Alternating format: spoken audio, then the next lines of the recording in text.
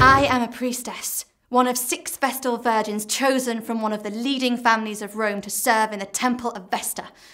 I've been here since I was chosen at the age of 12, and I'll leave once I've served in the temple for 30 years. It's only then I'll be allowed to marry. I'm not allowed to have a boyfriend.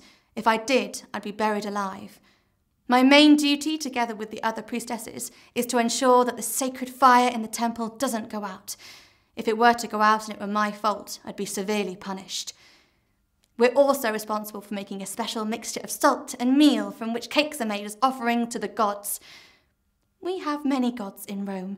You may have heard of some of them, such as Jupiter. He's the most powerful of our gods. He can send down thunderbolts if he is angry. And then there is Juno, queen of the gods. She's married to Jupiter. And my favourite, Minerva, who is the god of wisdom.